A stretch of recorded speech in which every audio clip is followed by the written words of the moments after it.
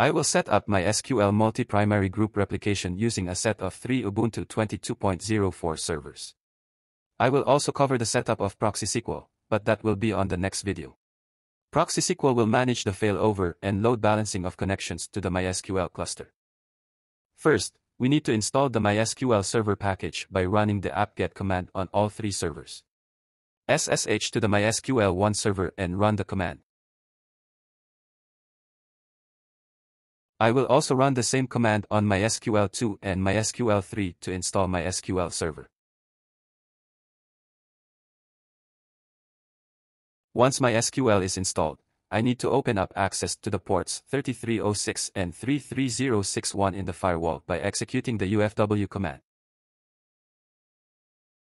This command should be run on all MySQL servers.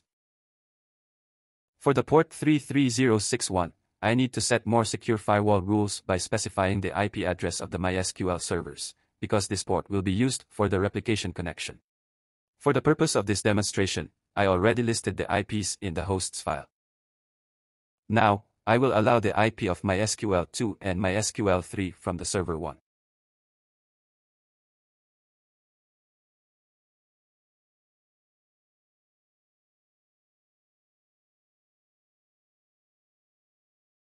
Then, I will allow the IP of MySQL1 and MySQL3 from the server 2.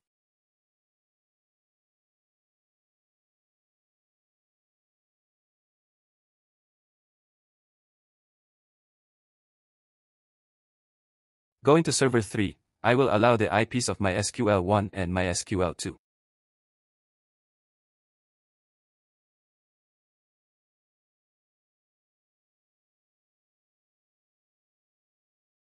Before creating the MySQL configuration for the group replication, I need to generate a UUID that I can use to identify the MySQL group that I'll be creating.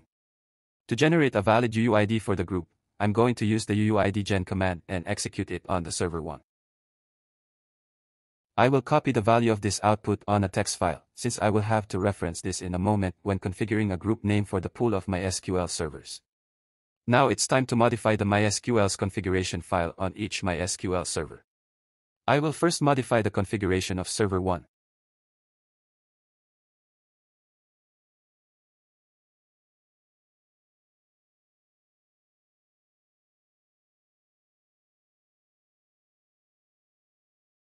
Here, I started a new section by including a mysqld header. This section contains general settings required for group replication. Note that one important requirement for group replication in MySQL is that the data must be stored in the InnoDB storage engine. The MySQL documentation recommends explicitly disabling the use of other storage engines that could cause errors. The next section sets up shared settings for the group. You will have to customize this and then use the same settings on each of your nodes. Specifically, you must add the group's UUID which I created earlier in the previous step. A list of authorized group members, which is a list of all of your MySQL server IP addresses or host names, separated by commas. And the seed members to contact to obtain the initial data when joining the group. This setting should be almost the same as the allow list, but should append a designated group replication port to the end of each member. Next, this section configures a multi-primary group configuration. This allows any of the group members to perform writes to the database. The last section are settings that will be different on each of the servers. The server_ID directive must be set to a unique number. For the first member, I will set this to 1 and increment the number on each other host. For the bind address, I will set this to wildcard address so that the MySQL instance will listen to all of the server's network interface. For the report_host, I will set this to the server's hostname so that the MySQL instance will report its hostname correctly to other hosts. The loose group_replication_local_ address should also be set to the server's hostname with the group replication port 33061. Before closing this file, I'm just going to copy the UUID that I generated earlier and apply it to this configuration.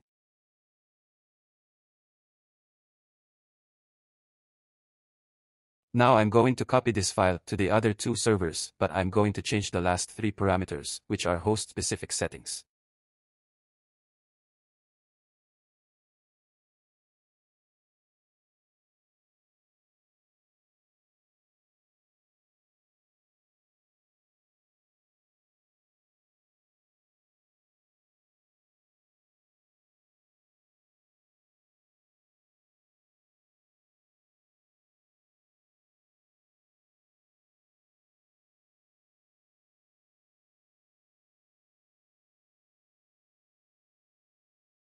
Each of my server's MySQL configuration files now contains the directives required to bootstrap MySQL group replication. To apply the new settings, I need to restart the service on each of the servers with the systemctl command.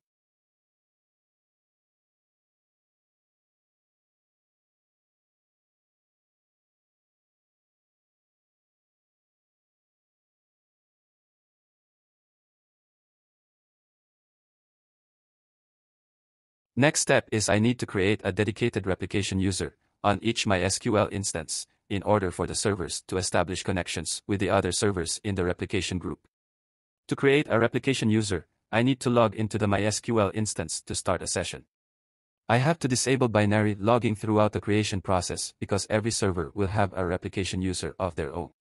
Otherwise, once replication begins, the group would attempt to propagate the replication user from the primary to the other servers, creating a conflict with the replication user already in place. Now I can run the create user statement to create the replication user. This command will create a password and a user named repl. This command also specifies that the replication user must connect using SSL. Next, this command will grant the new user replication privileges on the server. Then apply the changes by running flush privileges. After that, I will re-enable binary logging.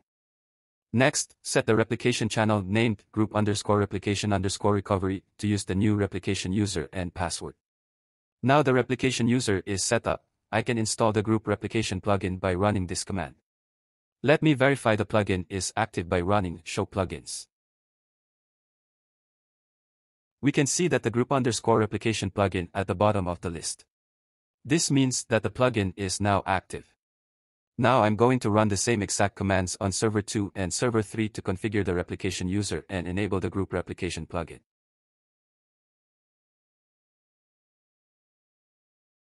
Now that each MySQL server has a replication user configured and the group replication plugin enabled, I can now begin to bring up the replication group. To start up the group, I'm going to run bootstrap on server 1. Please take note, running bootstrap should only be done once. After bootstrapping group replication, I can set the group replication bootstrap group variable back to off. By now, the group is started with this server as the only member. I can verify that by checking the entries within the replication group members table in the performance schema database. Here we can see the member host MySQL1 and the online value for member state. This indicates that this node is fully operational within the group. Next, I can start group replication for server 2 and server 3. I don't need to bootstrap the group on this server since these servers will be joining a group that already has an active member. Now, let's check the membership list again on any of the 3 servers. In this case server 3. This time, there will be 3 servers listed in the output.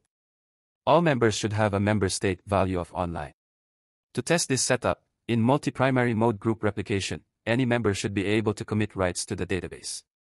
Let's test this by creating a database in server 3.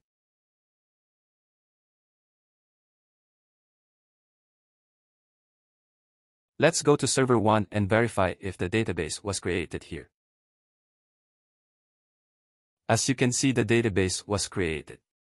Now let's create a table.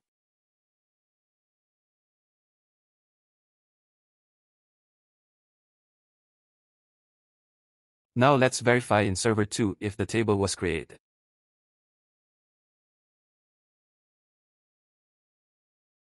This confirms that replication is working in each direction and that each member is capable of performing write operations. That's all for now. Drop me your feedback and comments below. If this video helped you in any way, please like, share and subscribe. Thank you.